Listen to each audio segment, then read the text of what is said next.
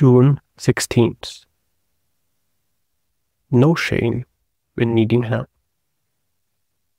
Don't be ashamed of needing help. You have a duty to fulfill just like a soldier on the wall of a battle. What if you are injected and can't climb up without another soldier's help? Marcus Aurelius. No one ever said you were born with all the tools you'd need to solve every problem you'd face in life. In fact, as a newborn, you were practically helpless. Someone helped you then, and you came to understand that you could ask for that help.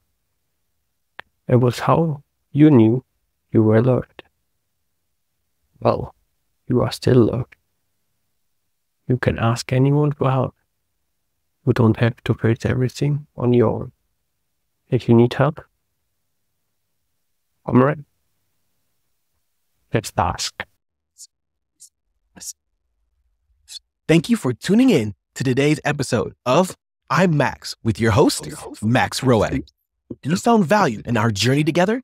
Don't forget to subscribe so you never miss an upcoming episode. Love what you heard?